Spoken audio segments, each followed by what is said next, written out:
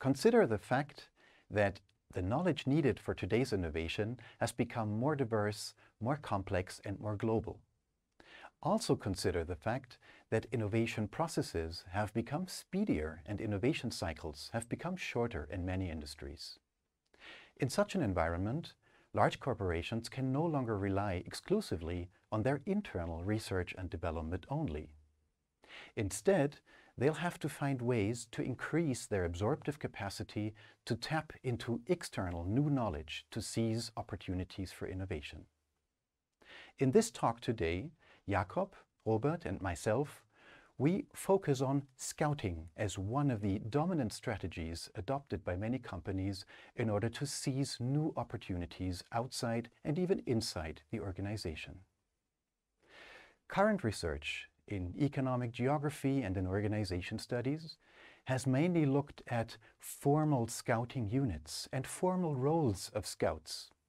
And these studies report interesting findings in showing that these scouts are important listening posts for organizations to really have an intake of new knowledge into the firm. However, this is only a partial view, because we argue in this presentation that formal scouts only represent the peak of an iceberg of real scouting. In addition to formally assigned roles of innovation scouting, we believe that scouting is an almost natural practice by so many employees and companies in order to screen and value and transmit knowledge within the organization. Hence, in this paper, we propose a distinction between formal scouting and informal scouting as two dimensions of the overall activity of the scouting space.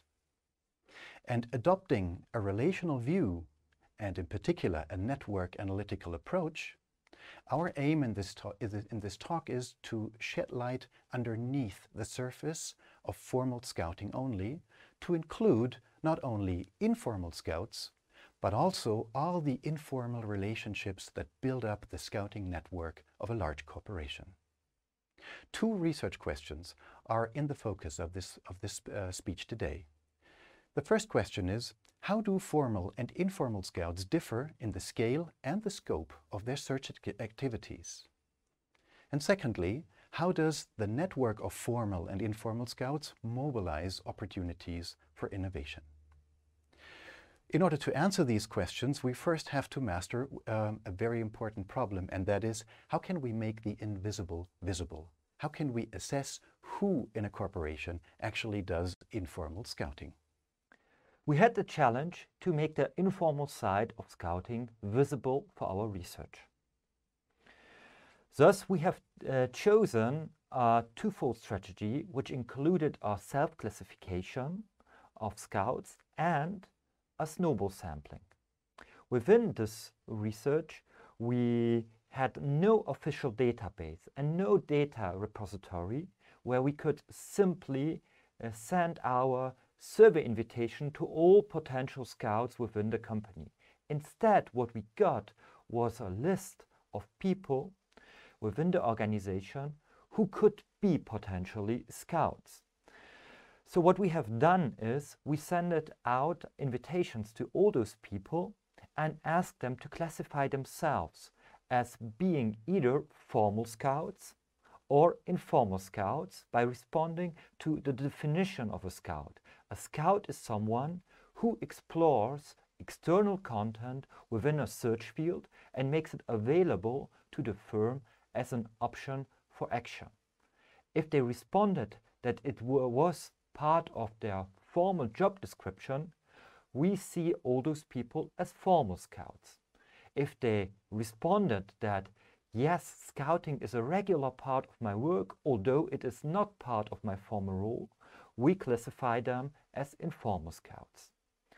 However, this list only covered, where in the first wave, only a small part of all the potential scouts within the organization. Therefore, we have asked all the respondents to name other people within the organization who could be scouts. And we sent out the next wave of invitations, and we have done it forth and forth and forth for 4 times, and you see here that we have 5 waves of response, and you see a kind of saturation of those responses. Therefore, we are quite confident that we have really covered the majority of the scouting community within this organization. Given our interest in informal scouting, the first thing what we have done was to distinguish between formal and informal scouts and their different attributes and activities. What we see is that formal scouts are more often involved in projects. That's what you see here over. What we also see is that formal scouts are more often key contacts to external firms and external research and development institutes. We see that although it varies across different business units, and it's constantly higher for formal scouts than for informal scouts. While we have seen that formal and informal scouts differ according to their activities, we also see in our results that they differ according to the qualities of innovation opportunities they seek. Concretely, we distinguished between so-called core and radical innovation opportunities, while core innovation opportunities refer to the search for innovations and innovation opportunities which are closer to the core technology basis and market of the firm, while the more radical are associated with more breakthrough and new to the firm or emerging market issues of innovation opportunities.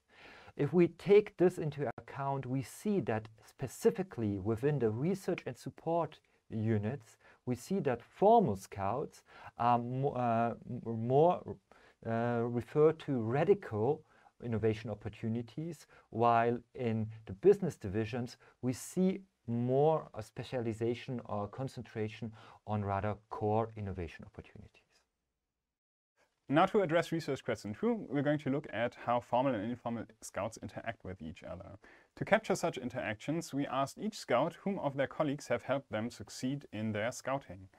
Now, when we look at the general connectivity of this scouting network, we can see that while about 80 scouts are isolated in this network, meaning that they do not have any other scout contacts, over 90% of the non-isolated scouts are connected in a single cohesive component. And indeed, if we look at the geographical distribution of the scout network, we can see that there are no isolated geographical islands, but instead all scouting sites are in some way or another connected to the main scouting community.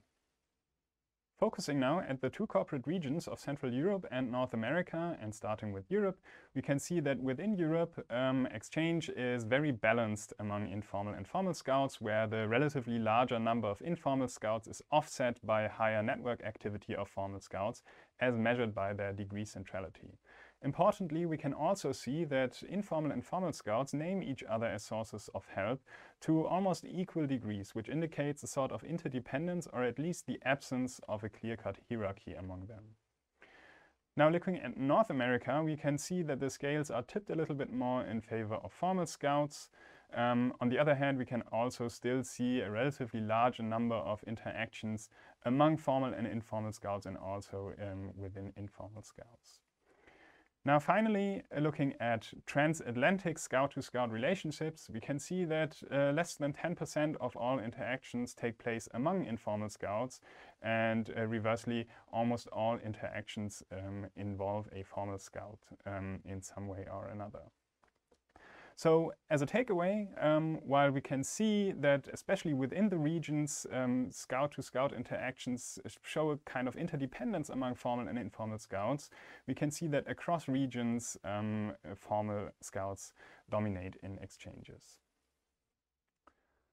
We also investigate this disproportionate tendency of formal scouts to bridge geographical boundaries with a statistical model, which on the one hand confirms the general tendency, but on the other hand also shows that this tendency is expressed to different degrees across the various divisions of the organization and appears especially in some of the research and support divisions such as research or digitalization. We also applied the same kind of analysis to cross-organizational or cross-unit boundary spanning ties and find that here the difference between formal and informal scouts is much less pronounced, and formal and informal scouts engage to relatively similar degrees in cross-unit boundary spanning.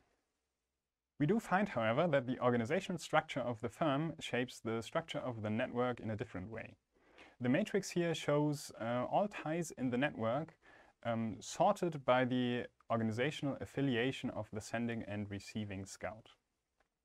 It shows that while scouts within the research and support divisions are very closely connected to each other, the scouts in the business divisions are on the one hand connected to other scouts within their own business division, and to the other also to scouts in the research and support divisions, but they are generally not connected to scouts within the other business divisions, which is mostly represented by the empty off-diagonal blocks in the lower left quadrant.